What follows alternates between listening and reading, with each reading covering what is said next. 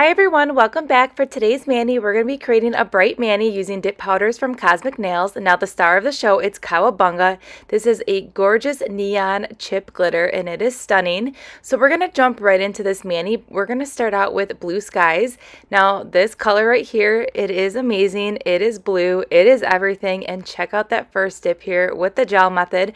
So what we're going to do today is we're going to dive into this color here, and then we're going to play with that beautiful glitter. So I will pop back in just a little bit when it's time to dip into Cowabunga.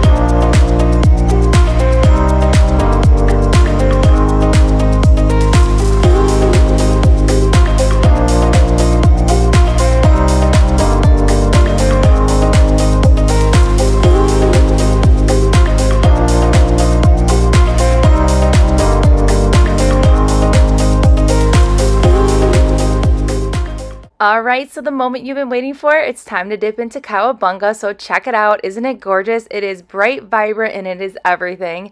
Now this glitter here, we're going to apply it just like we applied Blue Skies. We're going to be doing the gel method. And this glitter right here, it's so fun. These are kind of like clay pieces. They're really fun. They're a little bit thicker than regular glitter, but do not let that be intimidating because it does lay really flat. So the nail here, you can see here that we're going to clean up those sidewalls and the free edge, and then I'm just going to press these little pieces down here, and then we're gonna go ahead and don't be alarmed if you don't pick up as many as you want. We are gonna go ahead and do a second dip, but this is that first dip and you can already see that those pieces are laying really flat down to the nail. Now if they're not, don't worry, because if you do file and buff into these, it is a solid color through and through, so you're not gonna like break into any of those glitters. It's gonna stay true. So if you are filing into that pink, it's gonna stay pink. If you're filing into the green, it's gonna stay green. So that's the really awesome part about these pieces here, is that they are solid color through and through, so you can really file and buff. So if you're using dip liquids, you could still get these to lay really flat, but you can buff right into them. So just another fun thing about these really cool glitters. So again, we are dipping into that other nail here. I applied that gel base, dipped it in, and now we're just pressing down these pieces, and they are just so fun to play with. Now the new Barbie movie's coming out, and when I was doing this mani, it was screaming Barbie.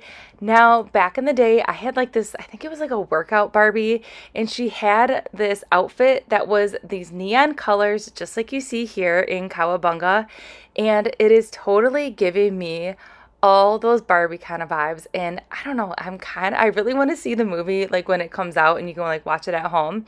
There's just something very nostalgic about this dip that is very like 80s, 90s, and Barbie all in one, and I'm totally loving it. So now we're gonna go ahead and cure this for 30 seconds and we're gonna brush it off, and then we're gonna go ahead and I'm really giving a good scrub on this nail just to make sure everything is laying really flat and there's nothing loose. So we're gonna go in with a second layer here of this beautiful dip. So I'm applying that gel base to the nail. Now again, when you're working with gel base and dip liquids, thin application is always the best. So now we're dipping right into that cupcake liner, and check it out. We have tons of beautiful bright pieces here on the nail. Now trust the process here. We're going to do the exact same thing. We are going to clean up the sidewalls, free edge, and you would do the exact same thing if you were using dip liquids as well.